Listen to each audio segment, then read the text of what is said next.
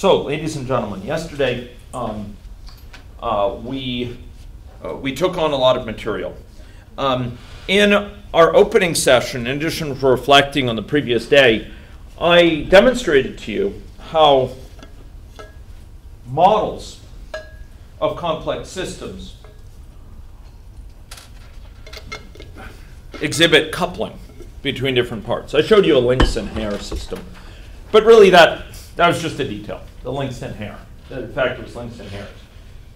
It could have been opioid users, their primary care physicians, ED physicians, police officers, correctional personnel, those involved in social work, drug dealers, and a set of others. It could have been a lot more compartments, and we would have seen similar overall features that if we look at any one variable, it tells us, it whispers to us about the system as a whole.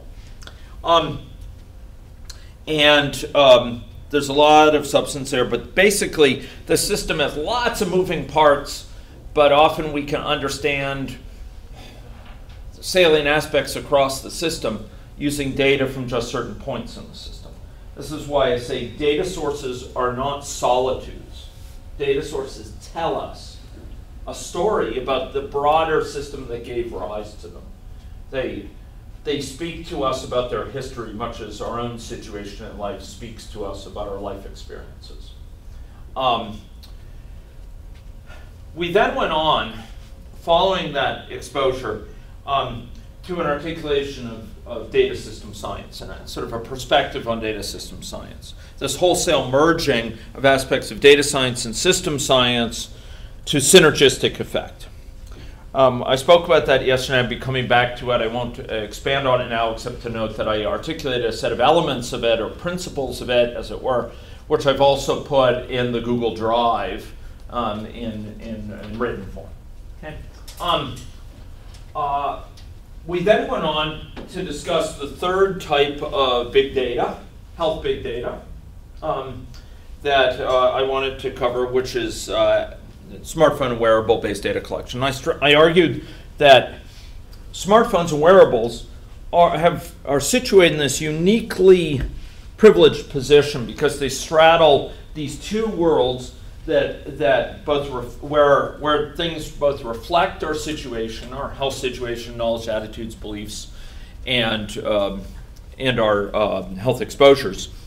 But those worlds also constrain and influence our situation. And finally, they're important because, in very important ways, because they can serve as very formidable intervention vehicles. So I talked about smartphones and wearables and their role in health research, and I highlighted a couple areas where they have a particularly central or powerful role to play quite clearly.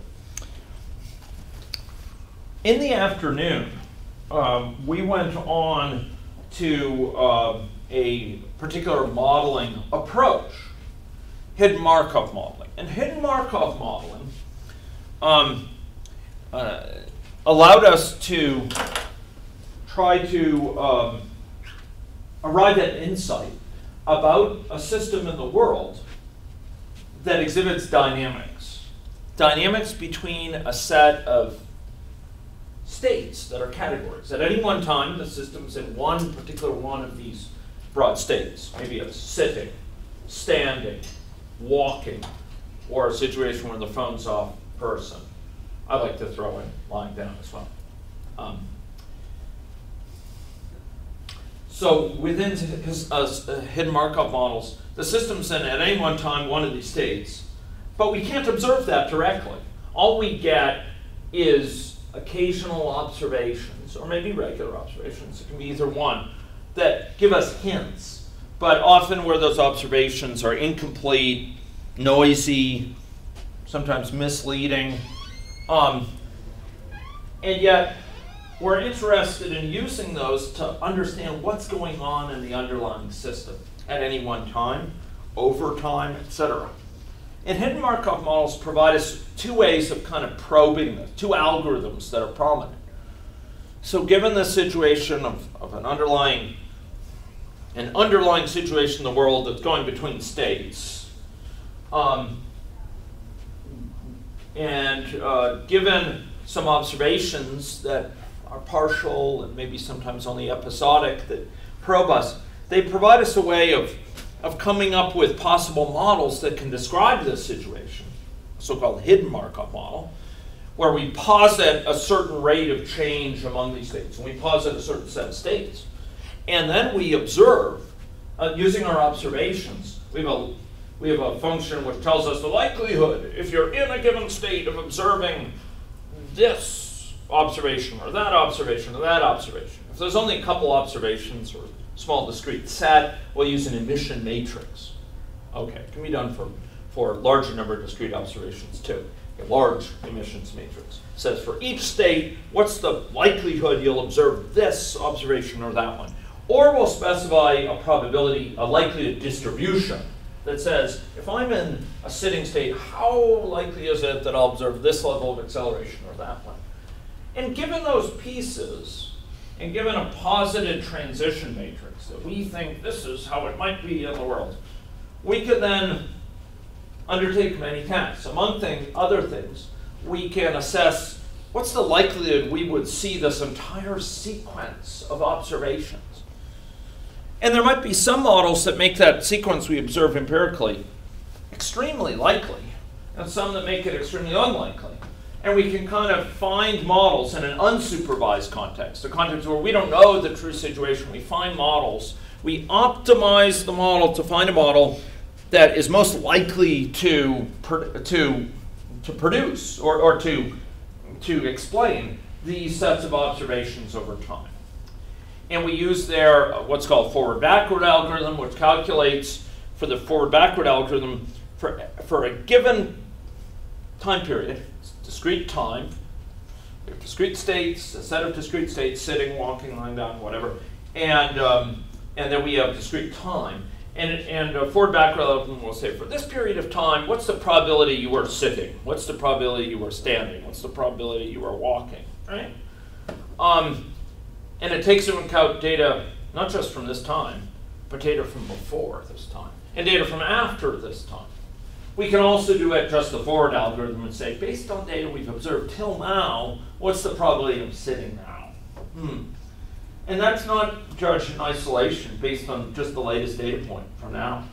It's based on what I was doing last time. Because if we're dealing with 1 second bits of time, probably what I was doing 1 second ago is a pretty good indication of what I'm doing now.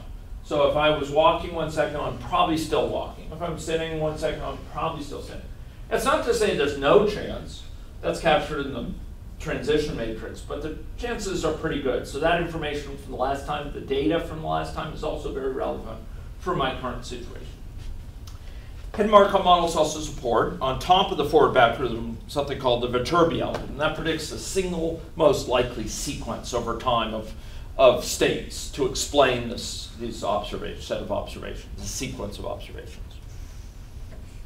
There's also a way of training these models that's supervised, where we know the situation for some labeled cases, and we come up with a model based on that supervised state, and we compute from the known cases, we compute a transition matrix. From the known cases, we compute the emission matrix or the distribution function.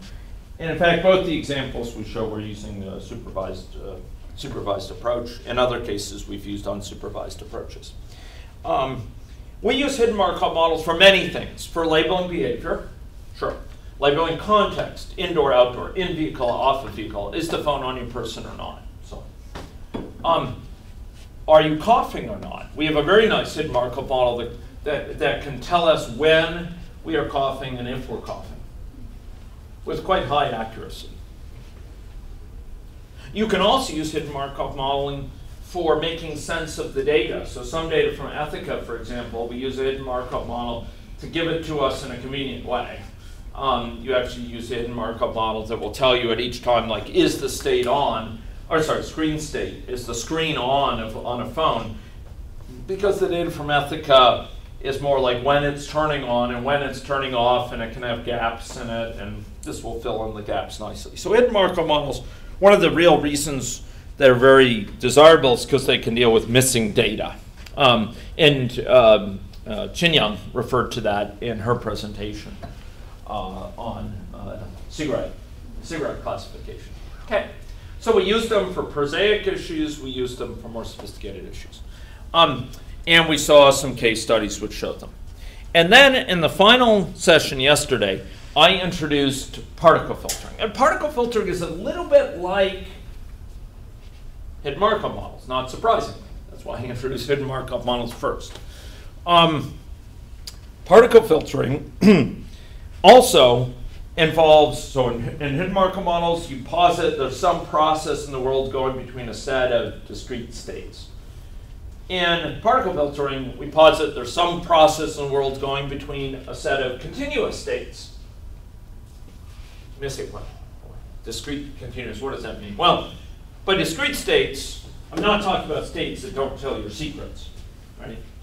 D-I-S-C-R-E-E-T. I'm talking about states that are countable, that you can count up a small number of distinct, defined states. It's a small count of them, or a count of them. Doesn't have to be small. Continuous states, I'm talking about things that vary continuously. So let's use the analogy. A given state of a hidden Markov model is I'm sitting. A given state of a model simulated like with particle filtering we'll be seeing today is a full state of a, let's say, for ease of introduction, a system dynamics model. So here we have SEIR, maybe, a certain number of people susceptible, a certain number of people exposed, a certain number of people infected, and a certain number of people recovered. And if I wanted to summarize state of hidden Markov model, I'd just say I'm sitting. That completely summarizes what state I'm in, right? Here, just completely summarize the state, I have to have a vector, a sort of, I have 4 numbers, put it in this nice form. A certain number that are susceptible, this would be a number, right? So maybe it'll be, 992, right? Maybe there are 3 people in the exposed state, right? Maybe there are 2 people in the infected state or the infective state, right? And maybe there are 3 people in the recovered state. That would be an example state of this system. And I say it's continuous because, this could be larger and that can be smaller, and it's a wide range of continuous possibilities. This is a continuous state, and hidden Markov models help us deduce what state we're in at a given time, and particle filtering does as well. With hidden Markov models, we were dealing with likelihood functions. Given a certain state of the system, given that I'm sitting, what's the likelihood I would observe, a really big level of acceleration, given that I'm sitting, right? And I'll have that for each state, right? Given that I'm walking, what's the likelihood I'll observe that high level of acceleration? Likelihood functions are key to hidden Markov models. Likelihood functions are key to particle filtering. So for a given state here, we will say, what's the likelihood I would observe 10 people getting infected from the real world in a given time step, or a given time slot, let's say 1 week stop. And so likelihood function that says, given this state, what's the likelihood I would observe a certain observable, a certain empirical datum, which could be one number or it could be a vector of numbers, like a certain number of adults, certain number of children. That's going to be key to particle filtering. Okay? The state of a hidden Markov model is going to evolve. The idea with the hidden Markov model is the state of the world is changing over time. And it changes out from under us, right? It's changing over time. We're having observations. We're trying to understand at different times what state are we in. That's the same thing with particle filtering. The state of the model is changing over time, and we're trying to get a read on it. So there's a lot of similarities there with particle filtering and hidden Markov models. But there's some differences, ladies and gentlemen. One of the big differences with hidden Markov models, we put all our eggs in one basket. We were essentially, so I have to speak carefully here. So with Viterbi algorithm, we get out a single most likely sequence, right? That's not a, and then we might say that is the likely sequence. With particle filtering, we do that less often. With hidden Markov models, the forward-backward algorithm gives us a distribution over states, right? It says for this period of time, there's a distribution. There's this chance I was in that state, this chance I was in this other state. So there's a 60% chance I'm sitting, a 20% chance I'm standing, a 5% chance the phone is off person, and a 5% chance that I'm walking, or 2%, 5% chance I'm walking, right? Like the sum to 1. And so it is with the particle filter. We're going to have, from our algorithms, the ability at any one time, we'll have a probability distribution over these states of the system.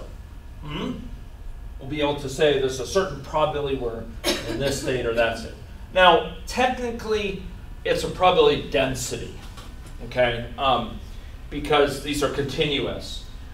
It's not like there's a 10% chance for this one and a 80% chance for that one and a 10% chance for the other one, and that's all the 3 possibilities. No, there's a continuous set. So it's actually a probability density. It's a, it's a kind of measure that reflects the continuous nature, and I won't drive that point home with too much fineness. But we'll have a sense of like, is this more likely to apply than another state, right? And maybe it will be 2, 1, 3, and then 9, 9, 4. We're assuming the same overall population. We might say, is this 10 more likely to be explained by this guy or this guy? And that likelihood would tell us, and we'll have a probability distribution over each of these. And probability distribution over the states that would say this one is a lot less likely than that one. That's a posterior probability distribution. Having observed this datum, I'll have a posterior probability distribution over these that has taken that into account before observing it of a prior. And the same thing occurred with the hidden Markov model. Before I observe something, I have a prior distribution based on where I think I was last time and the transition matrix, and that gives me a prior distribution for what's my probability of being in each state. And then I observe the datum, and that gives me a posterior, taking into account the likelihood. And so it is with this as well. So it is with particle filtering. So there's a lot to build on conceptually from yesterday's lecture on hidden Markov models for today, which is going to be all about particle filtering. This will be like particle delight. Okay, they're not like, going wild. Okay, I'll just mention one or two other points, and then we can use the washroom. Okay, so I put here 2 states. Right? There's going to be a lot of different states, example states that we might posit as explaining this, right? In the particle filter, in the hidden Markov model, we just did one probability vector. It said, what's the probability of sitting? What's the probability I'm standing? What's the probability I'm walking? What's the probability it's off person? Remember that? Here, it turns out it's not convenient, it's not feasible for us to represent the probability distribution, a simple vector, over all these possible states. So instead, each of these states is represented by something called a particle. These possible states. So this is particle 1. He thinks it's, this. Particle 2, women are normally more sappy, I've found. So this is female, this is male, okay?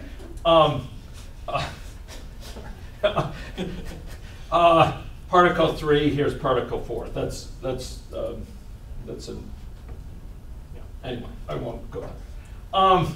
So we'll have many particles, and normally we might have thousands of particles, right? We'll have thousands of these particles. And each particle has a different view of the world. It thinks, I think there's this many, and she thinks there's that many, and this one thinks he's a stubborn male, and he thinks, you know, there's this, that most of the people are recovered. And, you know, this other one, thinks this, and this other one thinks this. And these particles will be jockeying for, they're going to be competing to explain the data, and they'll be associated with a weight. Each of them will be associated with a weight that rewards them. So it's larger if they've been consistent and consistently matching the data well. They'll have a larger weight, and so this would be the weight for 1, the weight for 2, the weight for 3. And that weight reflects their credibility. It reflects kind of the degree to which they've been consistent, and it actually reflects their degree of representation in the population. So something with a weight of 2 compared to a weight of 1, we count this as being twice as well represented in the set of particles. If we consider the distribution, that one is twice as frequent. And we'll never draw from these particles except with a probability according to their weight. So if we want to sample from the particles, like to draw a nice diagram or to report a mean, well, we won't compute the mean over the particles directly. That wouldn't be meaningful. We'd compute the mean over a draw from this where the probability of getting each one is proportional to its weight. And that will mean this will be occurring twice as often as this one. If this weight is, say, 2 and this weight is 1, right? This one will be drawing twice as often. We'll just draw it with a probability according to the weight. If there's 1 of 10, it will be 5 times as likely to be gotten by this one than 10 for that. So if we want to take the mean over this, we might draw 1,000 of these and take the mean over those to get a mean state. We wouldn't just do it over the particles themselves. That wouldn't be meaningful because this guy is actually, this lady is twice as widely represented as this other. Does that make sense? Okay. So particle filtering doesn't allow you to neatly represent the distribution, like coming out of the forwards-backwards algorithm, the distribution of our states. So we represent it with these particles, and we give weights to the particles to represent how many are there kind of like that relative to one another. And actually, the weights will actually sum to 1. I've shown them as like 2 and 1, but that's kind of immaterial. They're going to actually sum to 1, but the same principle applies. This might be 0.2 and that might be 0.1. Okay, and that's how we we'll sort of deal with it. Okay, so particle filtering and Kalman filtering are close cousins at many levels, and I hope this has given you some appreciation for how we can leverage the understanding from hidden Markov modeling and translate it into particle filtering domain. Let's take a break now, and we'll reconvene in 10 minutes for some more particle filtering, and soon enough we will be fortunate to learn from the next generation. And Xia will be giving a talk on measles and pertussis, okay? And her extraordinary groundbreaking modeling in that area. Okay, so let's come back in 10 minutes. Thank you very much.